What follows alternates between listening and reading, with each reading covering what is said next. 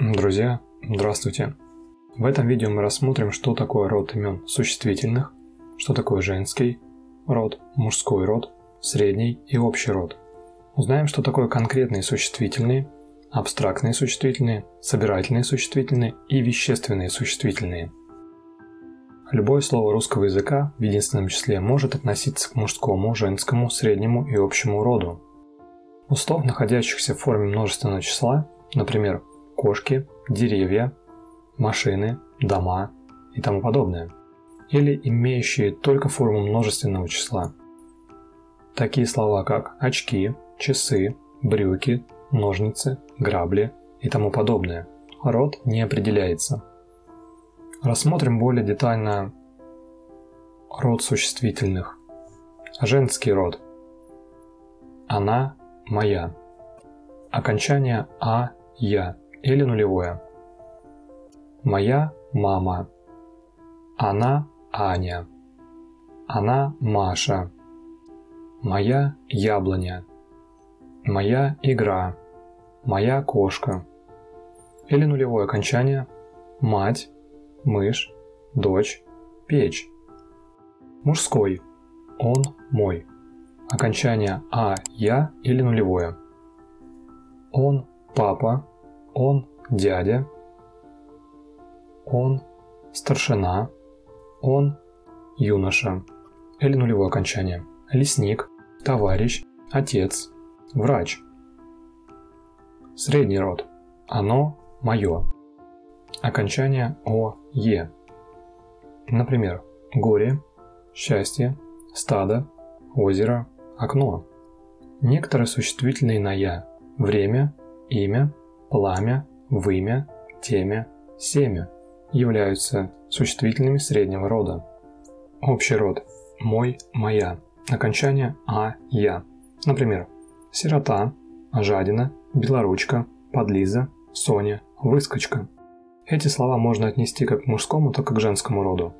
То есть, сирота это может быть как лицо женского рода, так и мужского рода. Жадина может быть как лицо мужского рода, так и женского. Имена существительные изменяются по числам.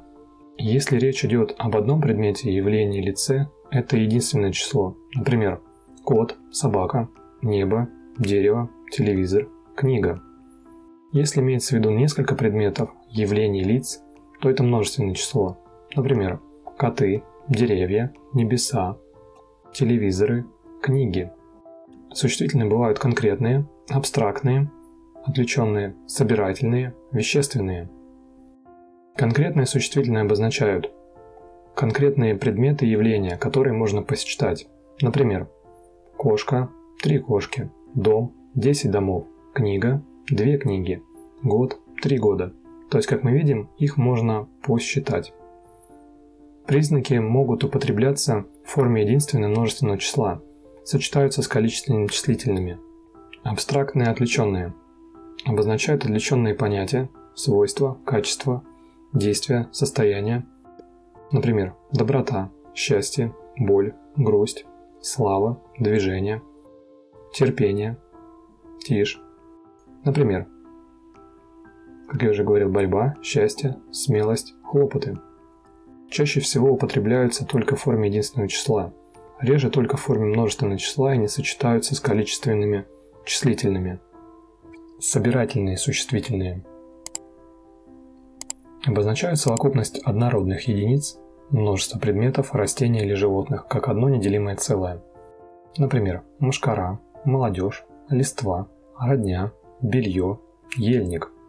Они не образуют форму множественного числа и не сочетаются с количественными числительными, то есть их нельзя посчитать. Мы не можем сказать 3 мошкары, 2 родни и так далее. Это будет неправильно. Вещественные существительные обозначают однородные по составу вещества.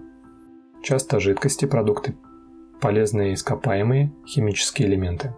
Например, нефть, кровь, молоко, мед, сахар, сметана, латунь, руда. Большинство вещественных существительных не сочетаются с количественными числительными, не изменяются по числам. Как правило, они употребляются в форме только единственного числа, например, известь, сахар или только множественного числа, макароны, дрожжи, чернила. Для закрепления знаний рекомендую выполнить небольшое задание.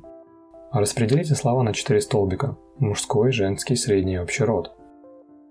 Слова дерево, вишня, улица, машина, окно, тетрадь, девочка, мальчик, лампочка, прогулка, гулёна, гуляка, бульвар, помидор, папа, море, игрушка, песня, соль, горемыка, грязнуля, рояль, кашпо, кофе, пианино, рояль, рельс, огонь, радость, песчинка, шампунь, добро, одеяло, торшер.